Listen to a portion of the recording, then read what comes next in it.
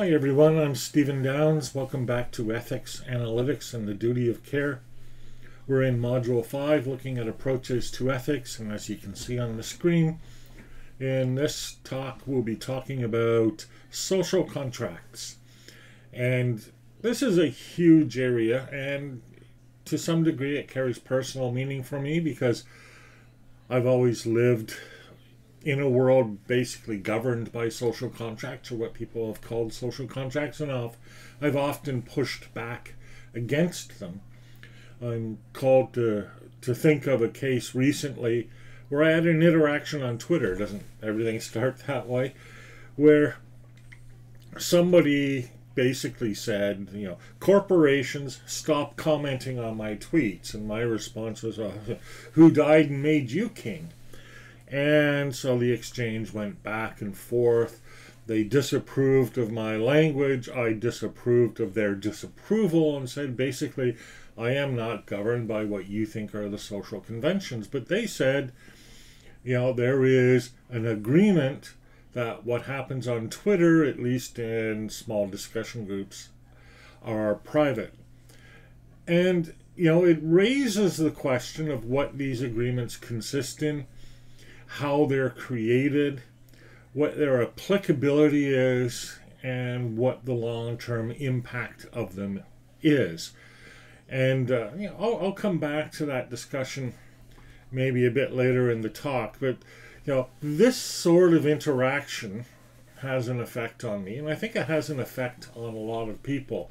And so, although we think of social contracts as within the domain of political science or political philosophy, it's their implementation as an ethical principle, I think, that really strikes home to most people.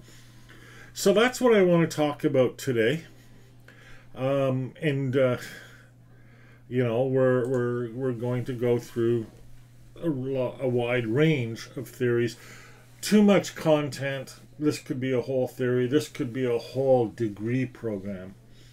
So I'm going to miss some things, but that can't be avoided. But I hope this gives you a sense of some of the debates and some of the discussions in the field. So what are social contracts? Well, the core idea of a social contract is the idea that ethics, whatever we think it is, somehow results from an agreement within a community. And every word of that core idea could be questioned. The major components, at least to my mind, of social contract ethics are, first of all, the process or method by which agreement is reached. Secondly, the determination of what the actual contents are of the resulting agreement. And then third, what the motivation is to abide by the agreement. And we can see that all three of these things are necessary. There needs to be some means of reaching an agreement, whatever it is. And we'll look at two major types. There needs to be some understanding of the contents of the agreement, but it wouldn't also be ethical unless individuals feel compelled to follow the principles. So we need all three. On the diagram there, this is a diagram of the political dimensions of social contracts. But these spill over into ethical dimensions as well. And so we have dimensions of personal liberty and economic liberty contrasted with economic security and personal or group security. We can draw, the scale between left and right, anarchist and totalitarian, and we could probably draw it along any number of other axes. And I sort of want to caution, before we get too deep into this, that we need to keep the ethical domain and the political domain separate. At least I think we do. I mean, not everybody would agree with that. Some people would say, the ethic that governs our society should also be the law that governs our society. But I think that there are good reasons for keeping this discussion separate. And we'll return to some of those as well as we go through this talk. So I'm going to begin with the concept of mores. Now, mores aren't strictly speaking ethical principles, but they give us a sense of where social contractarian ethical principles arise. And they're important to understand both in terms of their genesis and their content. Mores are not deliberately invented or thought of or worked out by some people in society. They're not created or constructed, we might say. Rather, they emerge gradually out of the customary practices of the people, largely without conscious choice or intention. And so in this way, they're similar to folkways, and they're similar to social norms, but they carry a bit more of an edge to them in the sense that if you violate a more, you will probably be subject to some sort of social sanction. Social mores will cover conventional practices regarding relationships and sex, maybe things like treatment of animals, probably things like honesty, keeping your word, perhaps nonviolence, or at least the appropriate use of violence. They tend to be fuzzy and unclear. Their enforcement is not always even-handed, and it's all a very loose system. But it's also a system that most of us understand. I would not walk out naked in the community, not because it's against the law. Actually, I'm not sure if it is. But because I'd be violating a more. I'd be violating a community standard of decency if I did that. And that's how mores work. But over time, we see a need for more of a formalization of these and more of a reasoning, to come up with a reasoning behind their development and their implementation. And that's what leads us into social contract theory. We can think of it as arising from situations where things like mores don't really seem to help us. A classic example is called the prisoner's dilemma. And the way this works is each prisoner is given the opportunity to betray the others. So there are two prisoners, A and B. You can betray the other person or you can stay silent. If you betray the other person, you get off scot-free. But the other person suffers.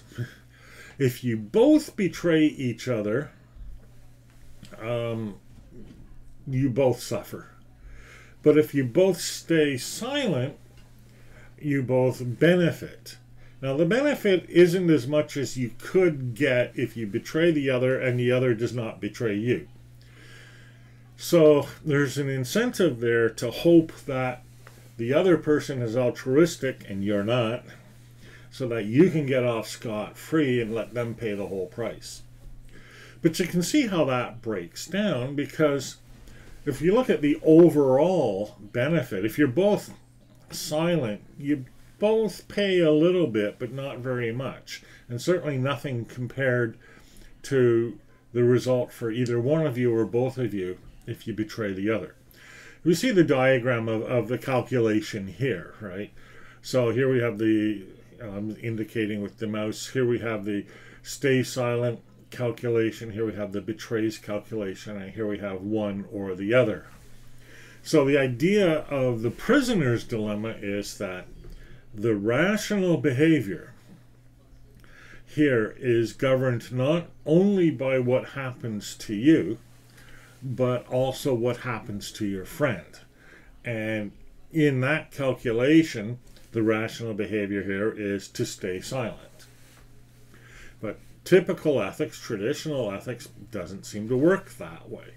Certainly, something like this would be dramatically underdetermined by a system of social mores. Although I might add, there are unwritten social codes that say, that you do not betray the other. So, in a sense, a lot of social mores and social customs have addressed this prisoner dilemma. But how do they do it? What is the thinking behind it? Well, what we find is that overall, in the wider scheme of things, though, we haven't solved it. Look at pollution, right? Suppose you live in a society that has highly polluting cars, right? You can put a catalytic converter on your car. It's going to cost you money, but although you'll reduce pollution a little bit, it really won't change the overall scheme of things. For it to work, everybody has to do it, which means everybody has to pay a cost. But if nobody wants to pay the cost, nobody will do it, and we end up with really bad pollution. So we need some mechanism of reaching some kind of agreement. We're seeing the similar sort of dilemma playing out on the global stage. We just had some recent climate talks, which once again ended up in futility. And the argument is often advanced, well, why should we do anything to address climate change? Because, probably China and India aren't going to do anything. And so, we're paying a cost, but we're not getting any result. And the idea of the solution to the prisoner's dilemma is you have to take that leap of faith. But it's really hard to reach that leap of faith, without some sort of formal structure, which is why they have these talks. Similarly, with the current pandemic, everybody benefits if each of us wears a mask. Wearing a mask is a bit of an inconvenience for each of us, and it really only works if everybody wears a mask. But not everybody wears a mask. So again, we have the same sort of dilemma.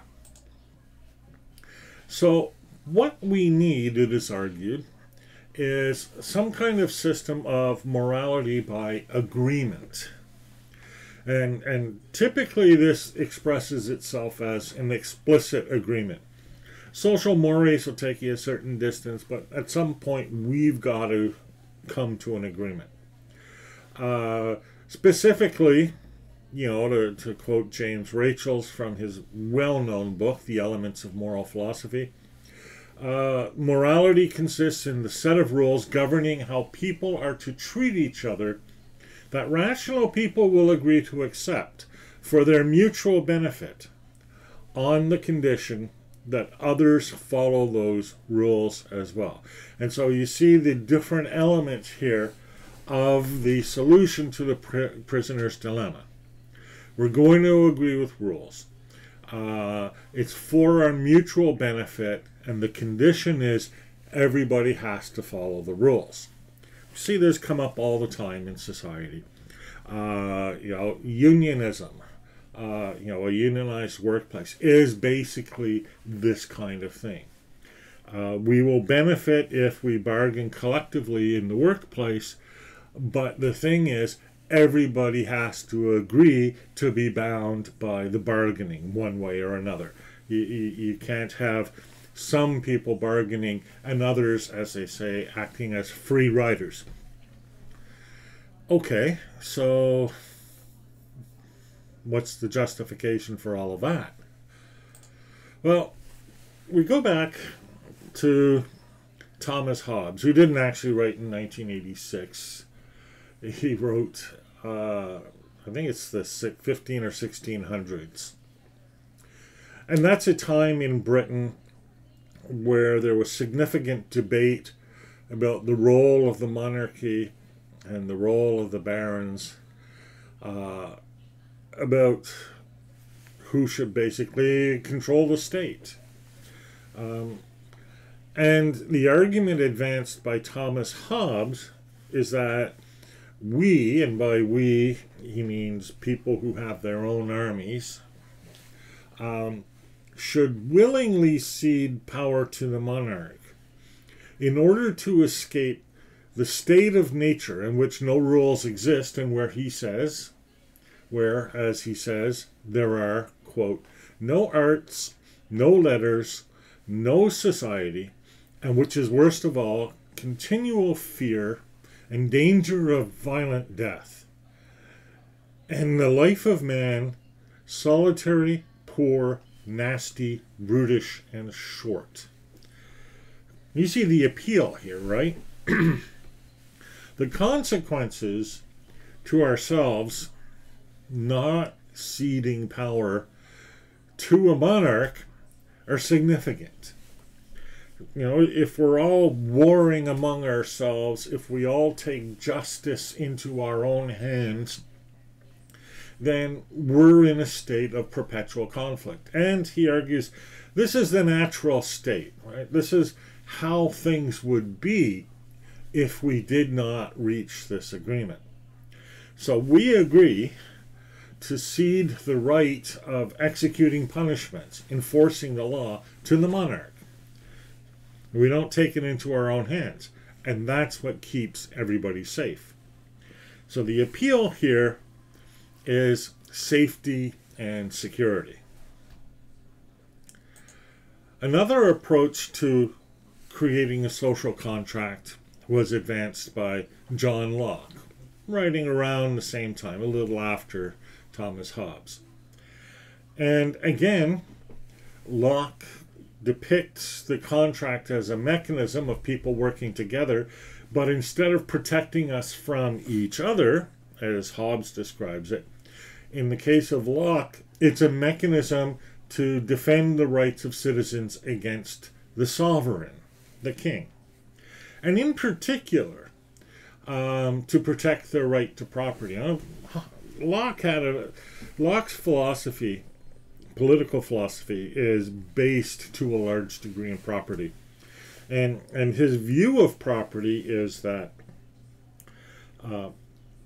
anything that we find in nature and that we add our own labor to, by that very fact, becomes our property, and we have a right over it. We get to keep it, to sell it, to do what we want with it.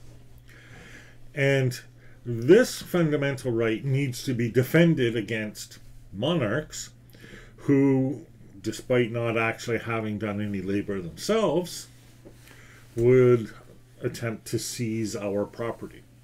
And you can see this reflected in a lot of political discussion today, where people say, you know, my property, my land is mine, government stay away, government stay out of it. That's the Lockean sort of view. And the way this is enforced is by the creation of the social contract, whereby people work together in order to protect this right to property. And Locke says, basically, if the sovereign violates that, if the state becomes too repressive, then there are two means of remedy. The one means is to move away. And in John Locke's time, a lot of people did exactly that. And so we have the migration, for example, of the Quakers to North America, or even the exile of criminals to Australia. And the other way is to take up arms and overthrow the monarch. And here we have the idea that the right to, well, take up arms and overthrow the monarch is based on this social contract. We are giving ourselves an agreement that if it comes to that, that's what we'll do. Again, you know, there's this presumption here, not so much of the inherent badness of humans, but the inherent badness of monarchs or power structures or the state generally. And it's the state that we most want to protect ourselves from. And it's interesting to see how much of that is reflected in some societies today. Sometimes legitimately. I mean, sometimes there are certainly legitimate reasons to fear the state. Other times, maybe not so much so. So, in the 1700s, and we reach the Enlightenment and a more rationally conceived structure of morality and civilization, we get Jean-Jacques Rousseau, writing a number of years before the French Revolution, but no doubt influential on it. And he writes, and I've said this before, man is born free, yet everywhere he is in chains. And here, the oppressor is not each other, and it's not the monarch specifically, but it's society as a whole. And the net effect of society is to constrain the natural freedom of people and instead to enslave them, to serve the will of the master, whoever that is. And that wasn't, an exaggeration in Rousseau's time. People didn't have individual freedom. And in places like, for example, Russia, the idea of freeing the serfs was a real question. And what Rousseau also thought was that the contract, although it's a social contract, the objective isn't simply to protect us from harm from each other or to protect our property, but rather to ascertain what could be called the general will, which would be expressed by the unanimity of citizens. That's a hard concept to put a finger on, although, this concept of a social will or a general will is going to echo through philosophy since the days of Rousseau. And you see it in Hegel in the phenomenology of right, with a world spirit moving through history, or even Marx's dialectical materialism, and again, thinking of the will of humanity moving through history, and that's where we get the expression, being on the right side of history, and so on.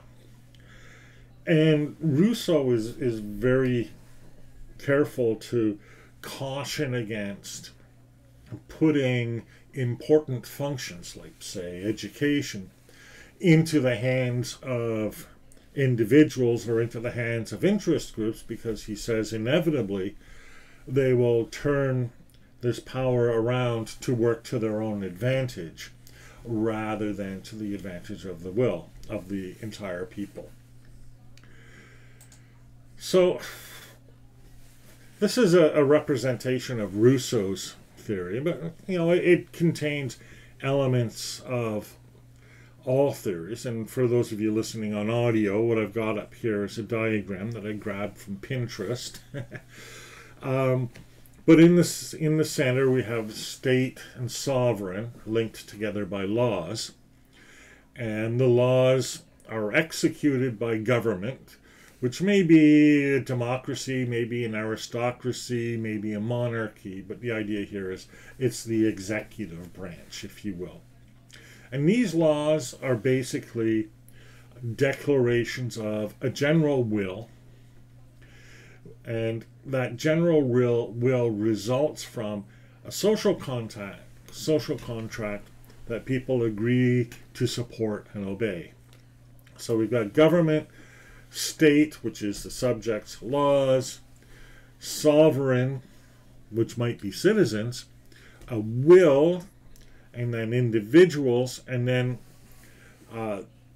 these individuals express their general will through a combination of civil freedom and natural freedom. And we'll come back to the subject of freedom. But, without freedom, it's not possible for individuals to express and see implemented their will in the general will. So these tend to be the major components of a social contract model of ethics. And, the players can change, but you're going to get the same sort of idea no matter what. You're going to have the will, or the overall values. You're going to have the laws or the principles. You're going to have an enforcement mechanism. You're going to have a deliberation mechanism, and then the social conditions that make all of this possible. It's pretty sophisticated and elegant theory of ethics. I mean, there's a lot to recommend it. But there are problems. Oh, yes, there are problems. One of the most significant problems is enforcement. And I would even say that, enforcement sometimes feeds back in on itself.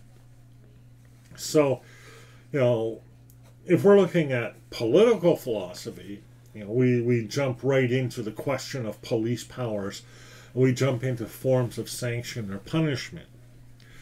And social contract theory, it may be criticized, gives government too much powers, and I'm quoting here, to make laws under the guise of protecting the public.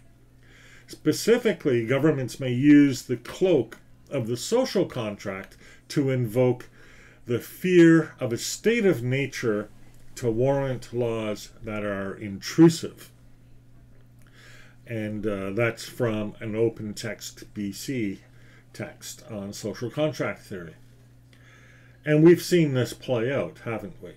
And we've seen more than one politician raise the scepter of anarchy if we don't give the police or the army or whatever enough power to protect us.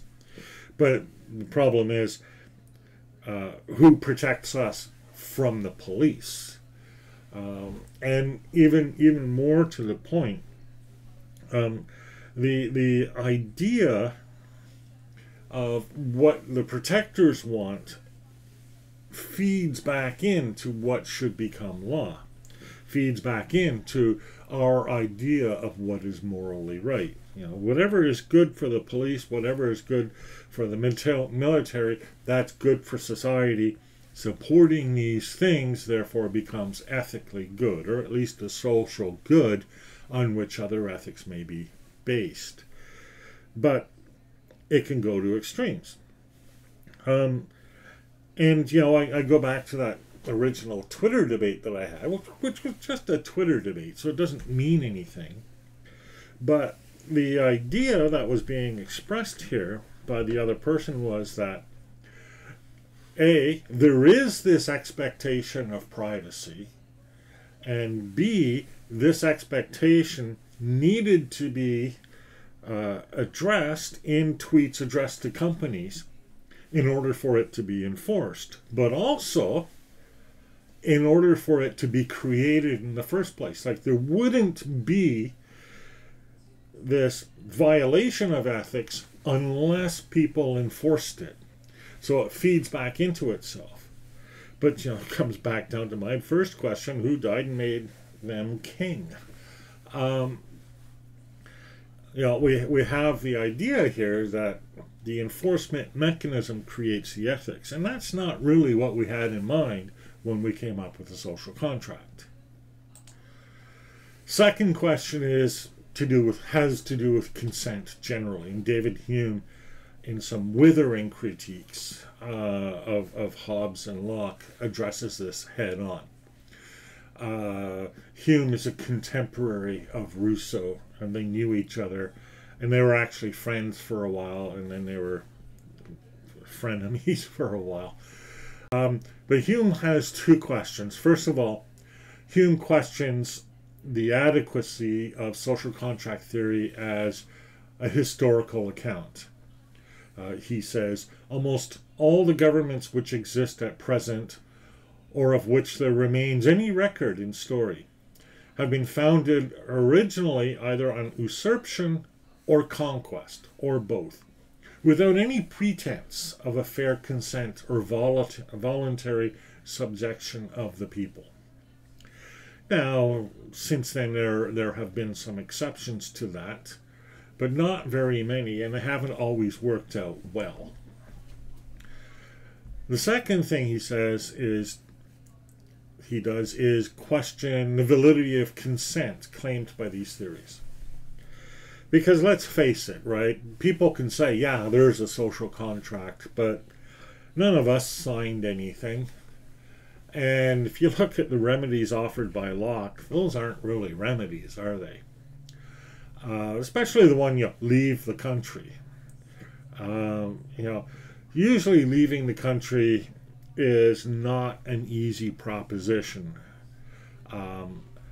And Hume says, we may as well assert that a man, by remaining in a vessel, freely consents to the dominion of the master, though he was carried on board while asleep, and must leap into the ocean and perish the moment he leaves her.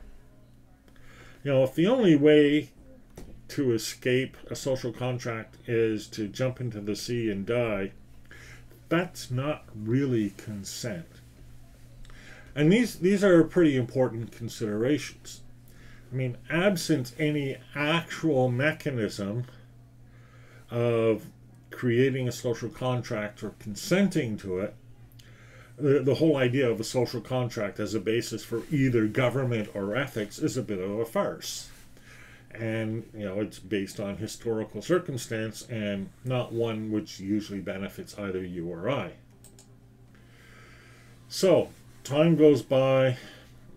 The world looks at other grounds of ethics. Kant comes along not after Hume, gives us the concept of duty, and that's influential for many years. But in the 1970s, liberalism rises again in the voice of John Rawls, who comes up in his monumental book, A Theory of Justice, with a social contract that results in a theory of justice as fairness, and therefore we can infer of ethics as fairness.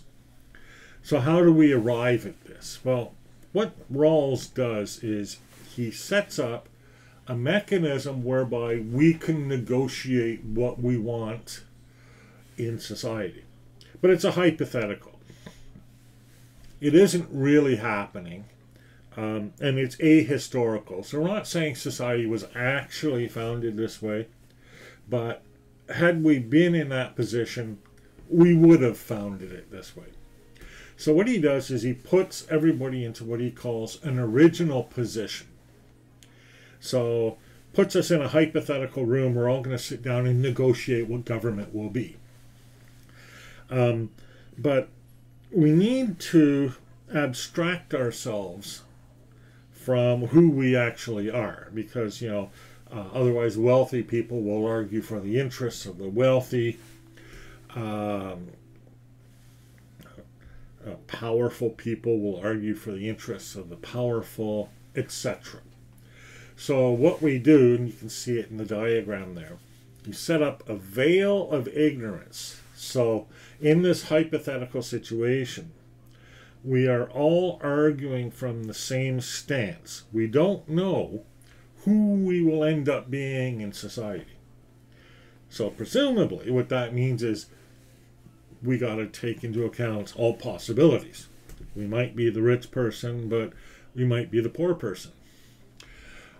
And so what Rawls says is that what we would come up with in such a contract is a set of rules that treats us all as equal, and then as well a range of basic rights and freedoms for everyone, and then finally mechanisms to ensure prosperity so that there's enough for everyone. Well, it's not clear to me that that's what we would choose, because it's not clear to me that everybody in the original position is going to be super rational about what they're going to argue for. Because if we look at actual politics and actual opinion polls, people tend to vote and therefore to argue in terms of their aspirations and not their actual situation. So they vote as if they were a millionaire, hoping to be a millionaire someday, rather than against the interests of the millionaire. Now that critique is a bit different from the critiques that originally surfaced after Rawls, but I think it's an important critique. Anyhow, the other thing about Rawls's position is the discussion of fairness. Again, it's a principle of justice as fairness. So in both the original position, where we have a presumption of it, and in the actual society where we have an implementation of it, fairness is fundamental. And for fairness, now I'm going to quote a couple of things from Fjeld. The fairness principle was defined as equitable and impartial treatment of data subjects by AI systems. We're going back to the ethical codes because fairness is brought up a lot in these codes. And similarly, the principle of equality stands for the idea that people, whether properly or whether similarly situated or not, deserve the same opportunities and protections. And that kind of gets at our intuitive understanding of fairness, right? It's something like equality, something like equity, something like, it's based on what we do, not who we are, that sort of thing. But some questions. And at the bottom of the slide, I have 3. 2 in text form, 1 in cartoon form. One question is fairness something that can be addressed algorithmically? In other words, is fairness an actual and real measure of anything? And it's not clear to me that it is. Also, we're still faced with a different kind of version of the prisoner's dilemma. We see this argument expressed a lot. In the article, The Problem with Too Much Fairness, we read, "We care so much about fairness that we are willing to sacrifice economic well-being to enforce it." So it's almost like reverse prisoner's dilemma, right? If we were all self-interested, that would actually earn us more money than if we try to be fair. It's not clear that that's an empirical position that can be sustained with the evidence, but it's certainly clear that that's an argument that people raise. And then the cartoon, "Freedom," says one person, "isn't as important as fairness." And the other person replies, "Who decides what's fair?" First person says, "Me." And yeah, that's my definition of fairness. I decide what's fair. Okay, that's not my definition of fairness. But you see the issue, right? Who decides what's fair? How do we decide what's fair? And how far do we take fairness if it turns out that fairness doesn't optimize for, say, consequences? The other major element of Rawls' theory of justice, and indeed of a lot of discussions of ethics and political science over the years, is rights. And the assertion here is, to quote from BC Human Rights, "Simply by existing in the world, you are entitled to certain basic rights, your human rights." So the first question that comes up, what are these rights? And the diagram suggests a few that show up fairly commonly: assembly, association, movement, religion, speech, information, freedom of the press, thought, education. But, you know, none of these rights is absolute. And, you know, especially if we look at them on a global basis, they don't always really exist at all. Movement, for example, well, you can't just pack up and leave the country. It's just not an option. Education, you know, so many hundreds of millions of people in the world are uneducated. I could go on. And these definitions of rights show up differently depending on who's doing the defining. We have the U.S. Bill of Rights, based on a concept of life, liberty, and the pursuit of happiness, which we now know is a utilitarian objective. We have the Canadian Charter of Rights and Freedoms, based on peace, order, and good government, which makes us think more of a Hobbesian approach. And then the Universal Declaration of Human Rights by the United Nations, which I would argue is very aspirational. So we have all of these different definitions of rights. And I would argue that, you know, if we get down to it, these rights can be extended in numerous ways. People often talk about freedom to and freedom from. So here we have a definition of freedom to, you know, freedom to associate, freedom of the press, freedom of speech, etc. But it's been often pointed out that these freedoms aren't very useful if you're living in poverty. And so there is a corresponding concept of freedom from, right? Freedom from oppression, freedom from want, freedom from poverty, freedom from exploitation. And then these rights are changing to, just in our sense over time, privacy, which was the focus of the Twitter debate. You notice that this doesn't appear in the standard definition of rights. And it's not clear that privacy is a right. Similarly, you know, the right to bear arms is a right that exists in one country, but not in most others. And I like to sometimes think of rights as, you know, as defining a share not only of you know, political aspirations, but economic aspirations. I would argue, for example, that simply by existing in the world, you are entitled to a share, an equal share, of the wealth of the world. How does that fly, though? I mean, is that bounded by region? Does my share of the wealth of the world include a share of the wealth of the world as produced in Russia? And how does that respect, say, indigenous rights? Do some people have more of a share of the wealth of certain areas? Do indigenous people have more of a share of the wealth of North America?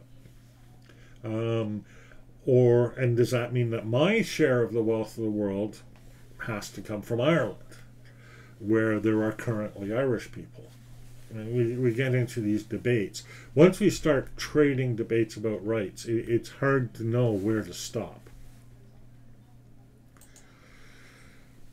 So, what do?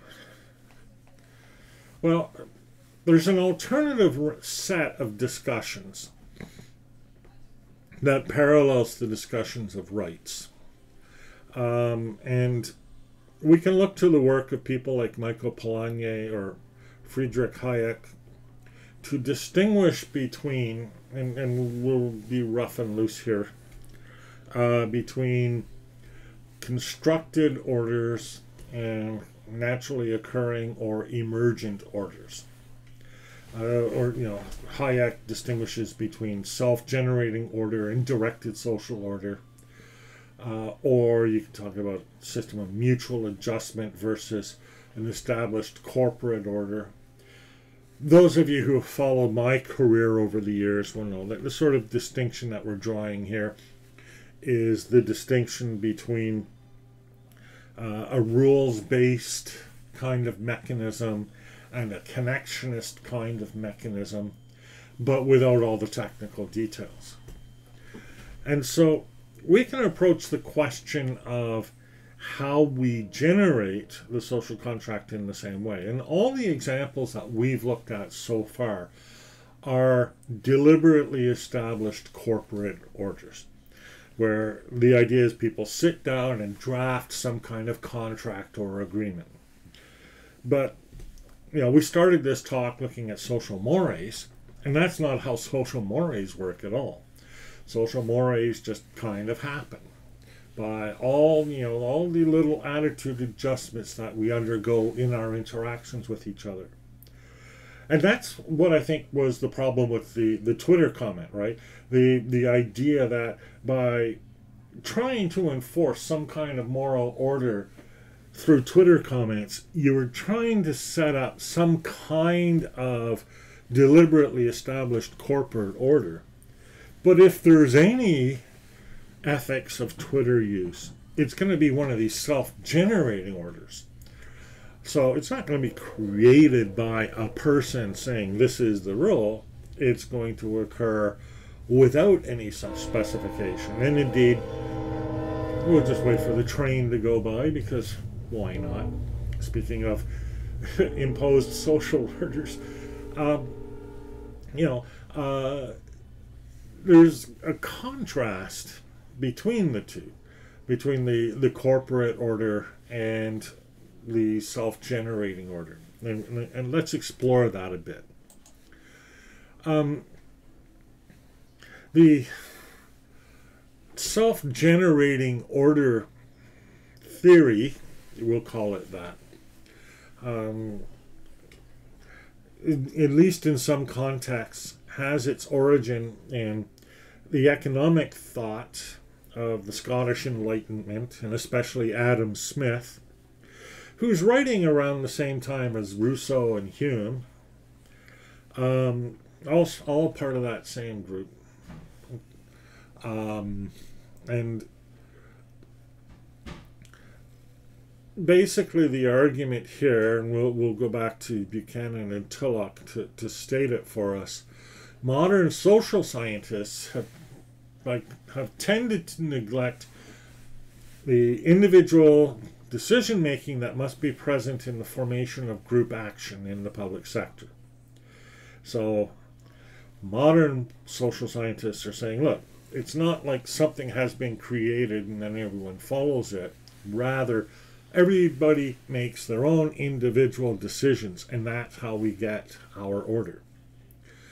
And they reject contract theory of the state as an explanation of either the origin or basis of political power, which in itself was appropriate, but they've tended to overlook the elements within the contractarian tradition that provide us with a bridge between the individual choice calculus and group decisions.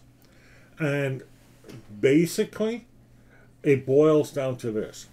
A group decision is essentially the result of a whole bunch of individual decisions.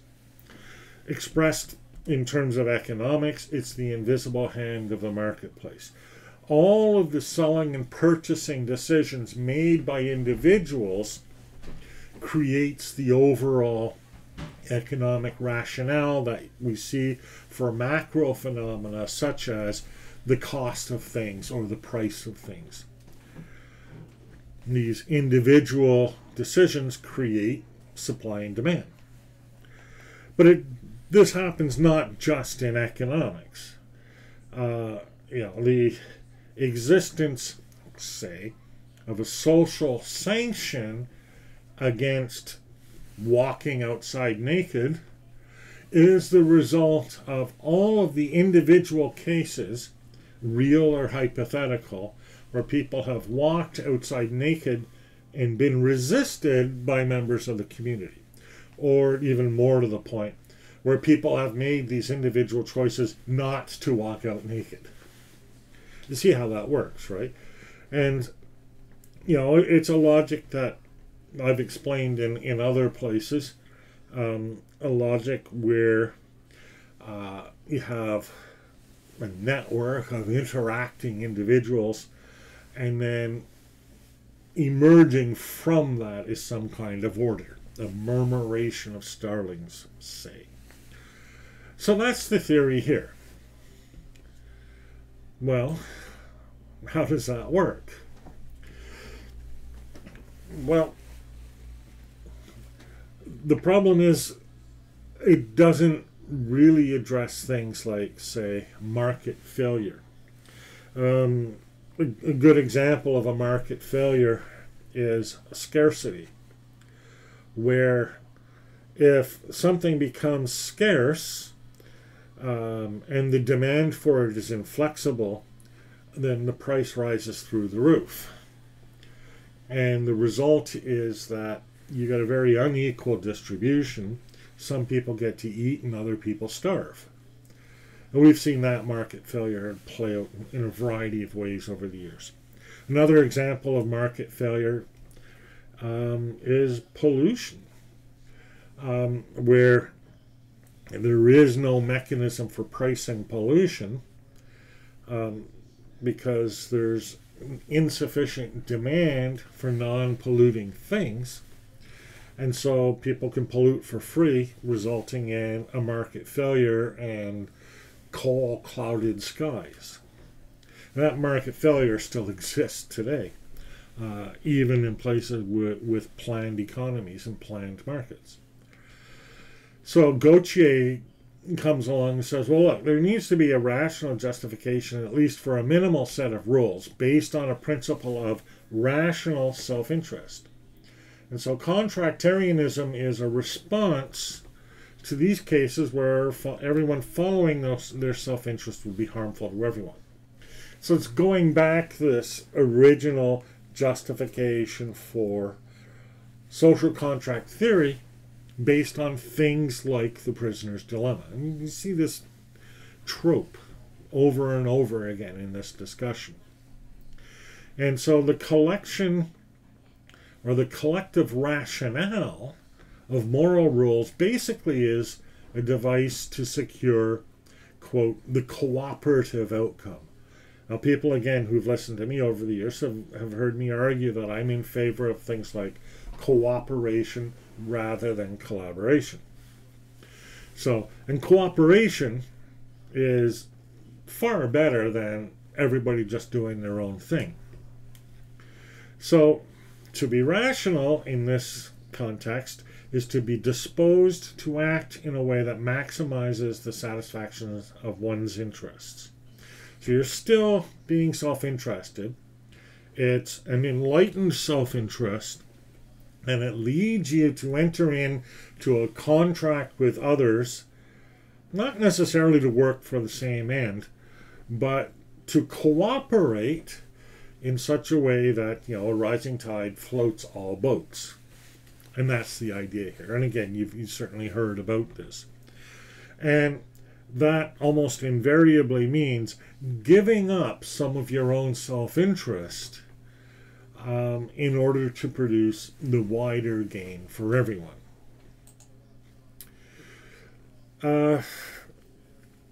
Now, you can see why this is necessary. Here we have, from Garrett Hardin, The Tragedy of the Commons, where people are maximizing their own self-interest. So the idea here is that rational individual decision-making will harm resources held in common. So we have a common pool of water and the water table under the ground. So nobody owns it, so you can just take as much as you want. But the result, talk to California, is the water table gets lower and lower and lower. The thing is, there's two different responses to that. And the typical response to that is to say, well, okay, that just proves that the water should be owned by somebody who would have a self-interest to take care of it. And here we have John Locke again, right? We'll make it property. We'll give people a guarantee of security over their property, and that'll solve the problem, right? They'll own the water, they'll sell it to everyone else. But we know that that doesn't work, because the person who has the water has an incentive to sell it and sell it and sell it until it runs out. And in fact, as it runs out, they can keep raising the price. And they've created, in fact, a situation of scarcity and exactly the sort of chaos that this was supposed to prevent. So the other side of that is, okay, we should have a system of rules and regulations in order to manage the water. And that's an approach a lot of governments have taken. But again, the question comes up, could a government manage the water table any better than an individual? Because a government has an incentive to give out and give out more and more water until the water table runs low.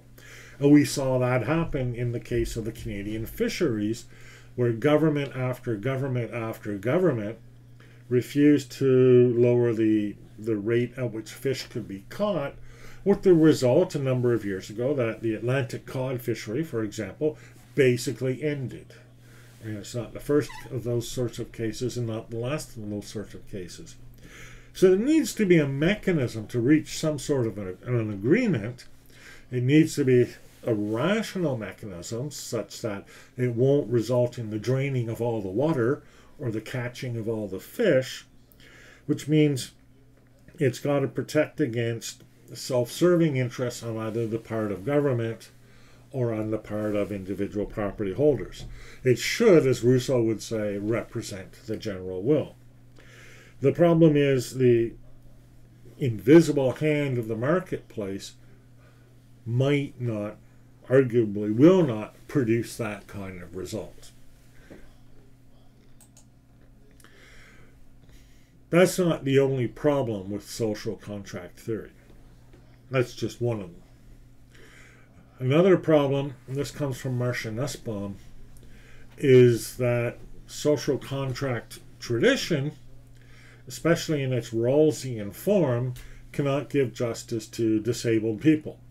More, it cannot supply global justice beyond the nation state, and more, it cannot render justice to animals. And this all has to do with how we've set this up originally. The decision makers in the original position, well, first of all, they're all human. Animals can't be represented here because animals aren't capable of negotiating a satisfactory outcome. And it goes well beyond the scope of Rawls's theory to have some people imagine that they're animals, or at least imagine the possibility that in society they might be animals. Now, and that's a bit difficult to accept at face value because most of us have the capacity to imagine we are an animal, or at least to emphasize with the condition of an animal. And you know, I could prove that pretty simply by bringing in a cat here and torturing it. Now, I'm not going to do that, nor would I actually seriously contemplate doing that. But any reaction that you had negative to what I just said is evidence that, yeah, we can imagine. Similarly, and by inference, we're not really able to put ourselves in the position of the disabled, at least not unless we are actually disabled. Because we can't imagine the barriers that they face. And this is true whether they're in a wheelchair or whether they're blind or whether they're cognitively disabled. We're just not able to conceive of what their rights and interests and needs would be. And then in the case of global social contracts, we're just not in a position to care one way or another about the result of the contract. Um, we can imagine that we will live everywhere or anywhere, but we're not really imagining that we're living in Kurdistan, really. So, for the unique conditions of the Kurds, we're not able to bring those into our calculations. And ethics and morality only goes so far, right? We're only concerned about, at least our immediate area or perhaps our immediate country, but we don't really project ethics, around the world to other nations and other states, and perhaps neither should we. So we need something else, and Nussbaum is interested, and here I quote from an article, in how a view that finds human dignity expressed in a variety of life activities, I've given some examples, translate into demands of justice. It's not going to be produced through a social contract. And indeed, it points to what we might call the fragility of goodness. Here's Nussbaum again. More people and more beings deserve justice than those who make the rules. Just because you aren't self-reflective doesn't mean you don't have a dignity that demands respect. There is more to life than profiting off each other. For human beings, fellowship and compassion are ends in themselves too. And it's hard to see how any of that, self-dignity, respect, fellowship, compassion, we could add a number of other things, is going to work its way into a social contract. The privacy of a public chat on Twitter. Can't imagine seeing that come up. I can't imagine that being decided one way or another, because it just really has nothing to do with rights, fairness, or anything else as we currently conceive them. And yet there's an ethical dimension here. And that's the thing about contracts. Contracts and the concept of contracts presumes something like radical individualism and self-interest. Now, I know corporations can make contracts, but in order for that to happen, we have to think of corporations as individuals, or even corporations as persons acting in their own rational self-interest. And indeed, persons with a fiduciary duty to act in their own rational self-interest. But there are issues with this idea of radical individualism and self-interest. First of all, we can't all be self-sufficient, and we can't even imagine a world in which we are all self-sufficient. And in fact, it is arguable, and I would argue, nobody is self-sufficient. And also, we have preferential attachments. We can't treat the rest of the world equally. I treat the people in the next room far more preferentially than I treat people in the next country, much less people around the world. And many people would argue that's the way it should be. Family first. Also, contract theory presumes that the only obligations we have are those that are freely chosen, which allows for the objection that, well, then I don't freely choose any obligations. Or there are some obligations I can't choose. It's just I'm not capable of it. So we need some way of imagining how non-punitively, presumably, we deal with people who are living outside the contract. And again, they can't just pack up and move away. The slogan, love it or leave it, is not a practical option, particularly if it's somewhere where you were born. right? Being born Canadian, it's not an option for me to leave Canada and go live somewhere else if I don't like the way we do ethics here in Canada. And yet, being in Canada, there's no way really for me to live outside the socially constructed ethical framework that we find ourselves in. And there's no way to change it either. These are issues.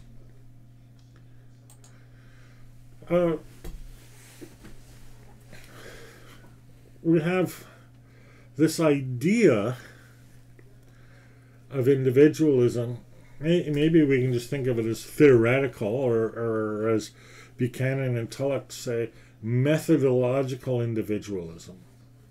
And the way we'll think of it is that human beings are conceived as the only ultimate choice makers in determining group as well as private action. So, how's a corporation going to decide? Well, think about the individual running the corporation as making that decision. And we've looked at this quite closely. Well, economists have looked at this quite closely. Just how individuals make decisions in what we sometimes call the market sector with corporations, companies, and all of that. And it's a huge field of study. And it's pretty easy to be cynical about that field of study. I call it market rationalization, with the emphasis on the word rationalization. It's pretty easy to make unethical decisions when you're acting on behalf of a corporation instead of on behalf of an individual, instead of for yourself. And in fact, the whole mechanism of incorporation and corporate bankruptcy allows people to avoid responsibility for the decisions that they make for their corporation. That's the whole point, right? And although some people have said in this course that there should be an ethic of allowing corporations to die, or actually killing corporations, and I certainly see the justification for that, but in an important sense, that's to punish the wrong party, at least on this analysis, because the person who made the decision wasn't the corporation. It was actually the CEO. And that's why sometimes in Canadian law, we had a case recently where the company was allowed to avoid legal liability that would have essentially ended the company, because it agreed to remove all of the people who made the decision from the company. And sort of wiping that slate clean allows the company to survive. But it still doesn't really punish the decision makers, does it? There's also, a cultural calculus of consent, which is a little bit different from the calculus of consent that Buchanan and Tulloch talk about in corporations. And this is a way of depicting the way cultures decide things. And it's a relation between power, faith, fate, gender, health, illness, relationships, etc. Again, though, do we distinguish the individuals in a culture who make a decision in the name of a culture from the culture itself? And that's a non-trivial question, particularly as we move on through these next few considerations here.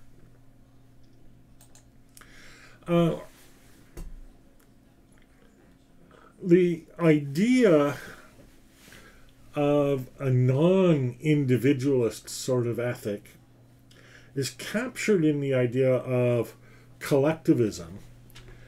And in their book, Individualism and Collectivism, Harry Huey and Harry Triandis talk about collectivism as incorporating concern, where this means concern for the impact of one's actions on other people, sharing of mutual or material and non-material resources, including cultural resources.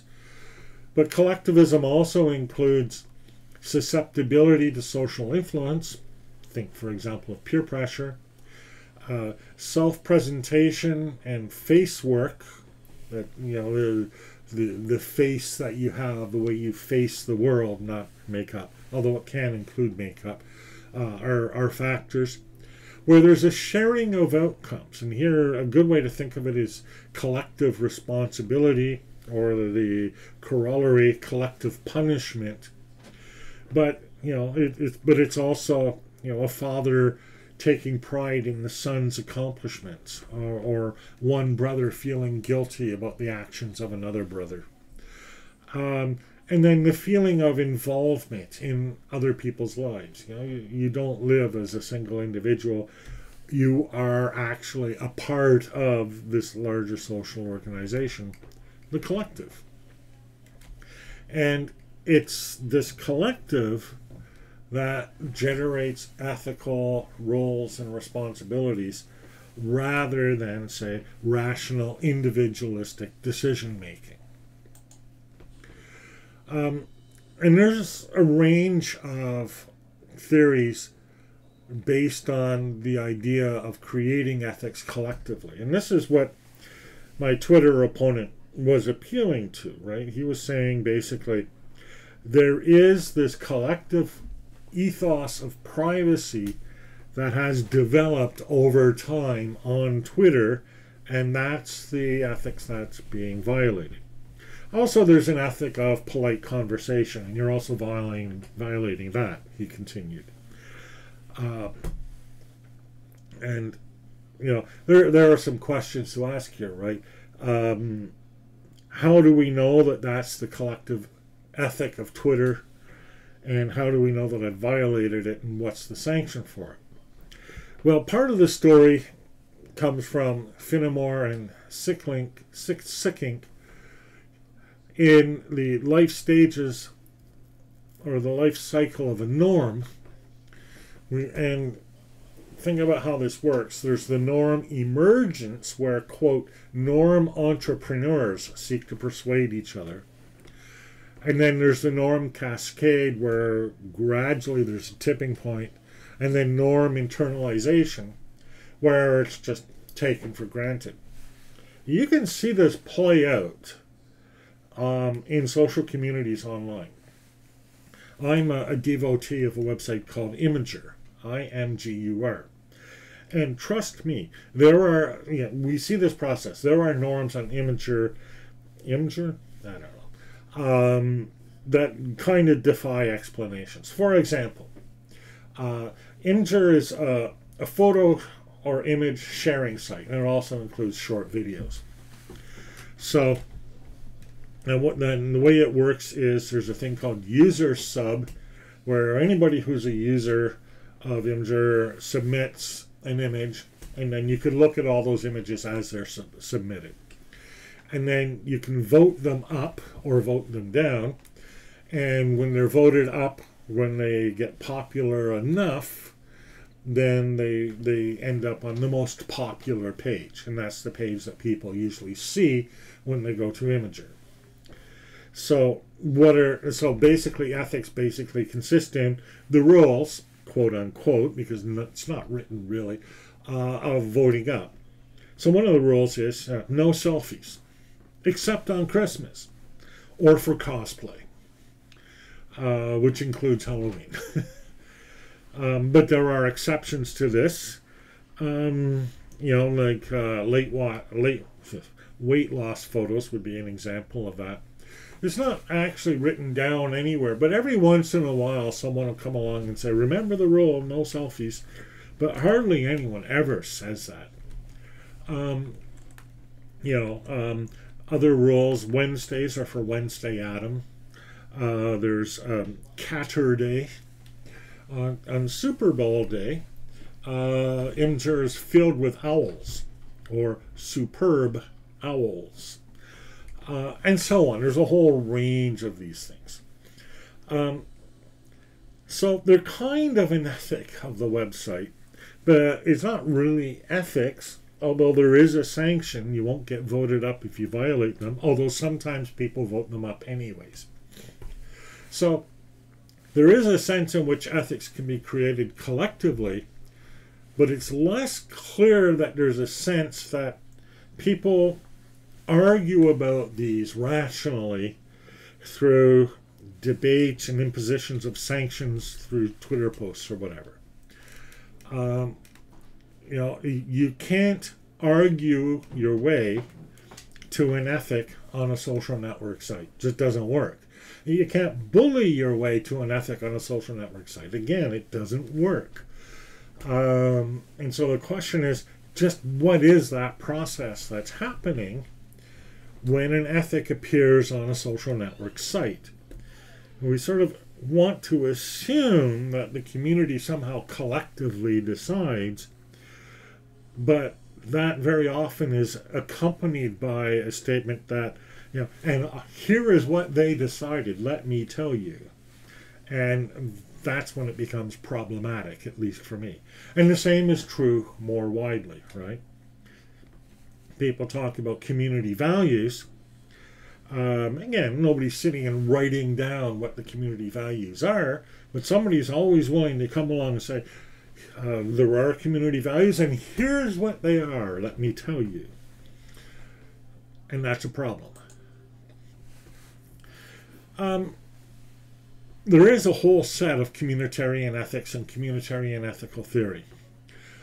People like Michael Sandel and Charles Taylor have responded against the individualistic conception of self in Rawlsian social contract. And, we can allow for an ethic of individual decision making, but at the same time need to understand that what constitutes a self also includes that social background or that cultural background in which the life choices gain importance and meaning. A student responding to social pressure in a public school has a very different realization of self than a student responding to social pressure at home school. It's just different. And these differences in culture result in differences in self. So to follow a rule involves this cultural or social self and not just a rational individualist self. Or in other words, ethics are, because of these cultural components of ourselves, in an important sense, non-rational. There isn't a calculation that's coming out the other side. Leads us to the ethic of Ubuntu, or we could talk about it as Ubuntu, and this is based on the measure of one's relationality with others and with the environment and all interdependent parts. It is a recognition, again, that there is no self-sufficient person, that each person is inherently the product of and related to everything around them. And so the perceived infallibility and supremacy of rationality in traditional social contract theory, especially as administered through machines, as we see in artificial intelligence, exacerbates marginalization. It forces us to neglect or ignore or to push away those relations or the impact of those relations that are non-rational or can't be calculated to add to our personal or collective happiness or benefit. And we could talk about all the different ways in which these relationships exacerbate marginalization.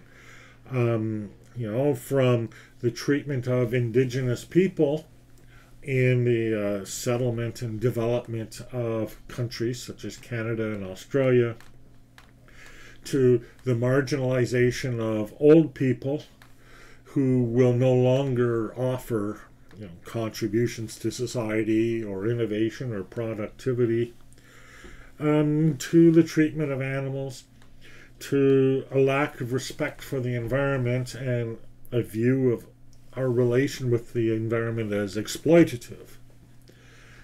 All of these things fail to recognize the interdependence.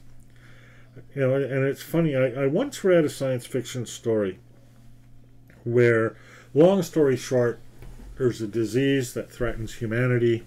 Everyone's going to die. But they find the solution to that disease in the genetic makeup of a homeless person who's on the verge of death. And the argument advanced in the scientific story is that we are all collectively the holders of our genetics.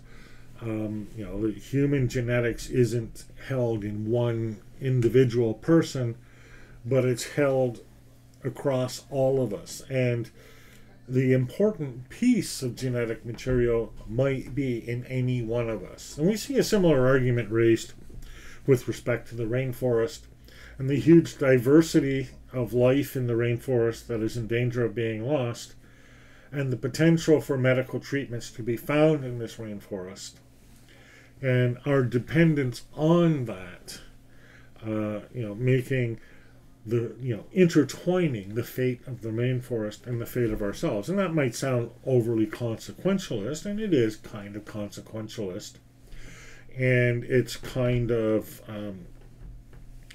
transactional.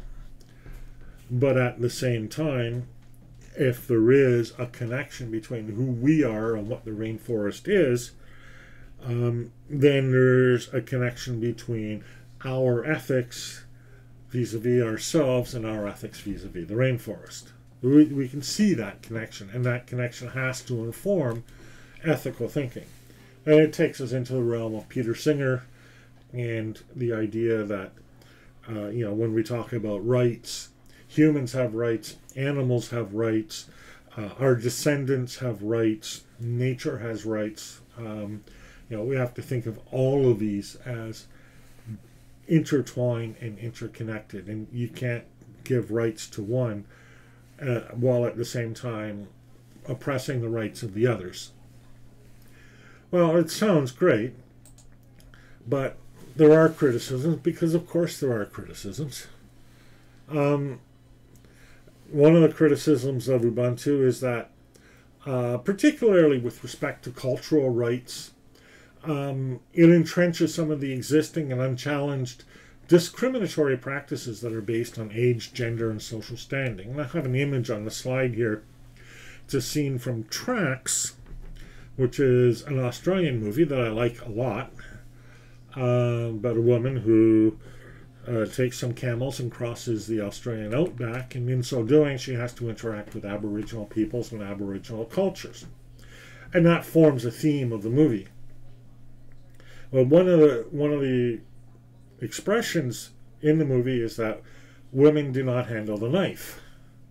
She was about to cut an animal that she had caught for food, and then realized, no, women do not handle the knife.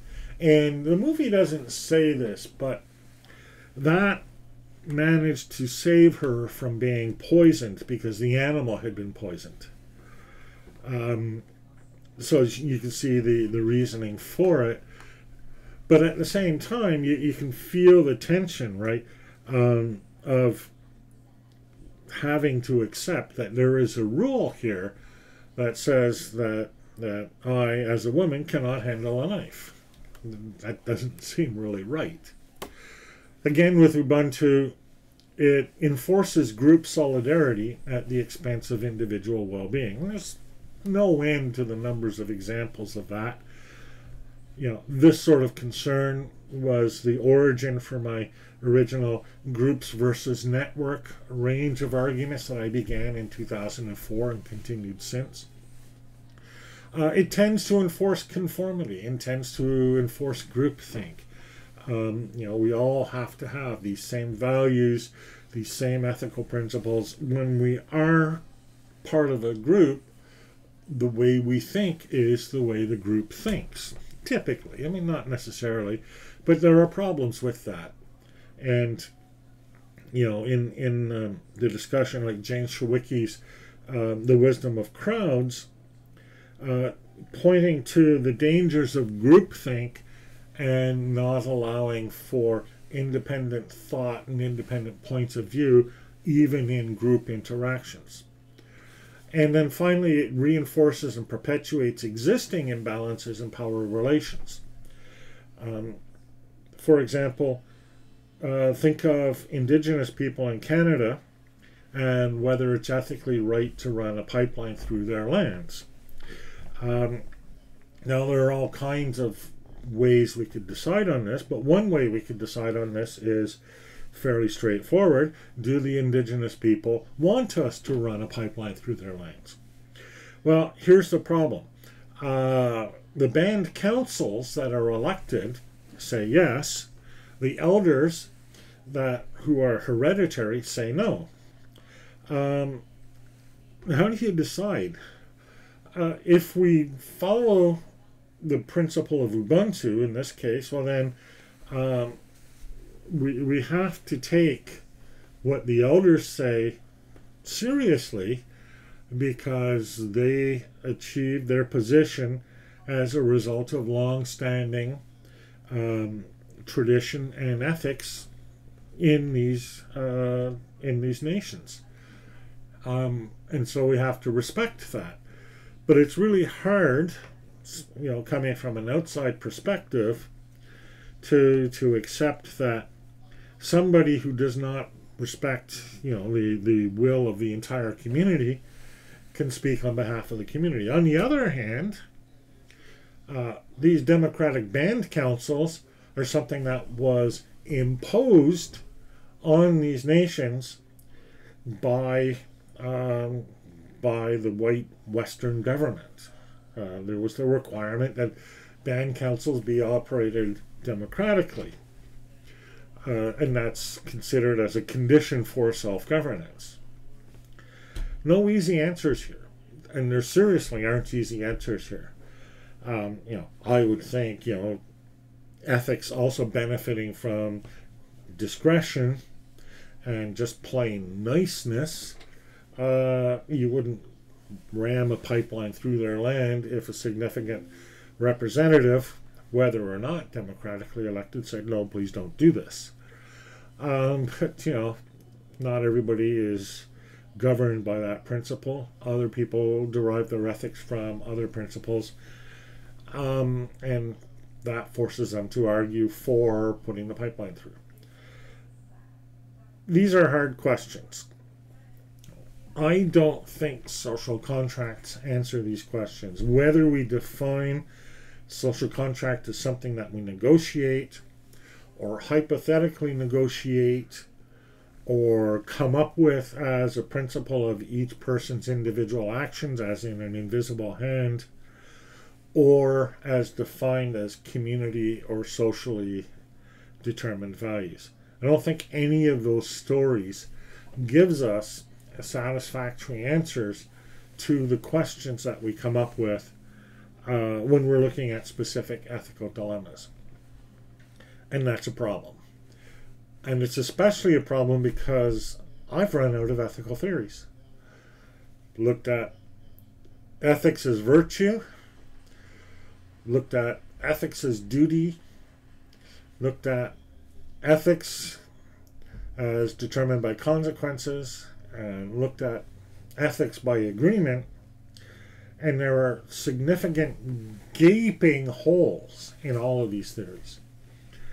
So in the next video, I'm going to look a little bit at meta-ethics, how we talk about these theories, how we arrive at them generally, and then finally I'll look at, excuse me, that tells me I should be finishing this video. We'll be looking at the end of ethics, or where do we go from here.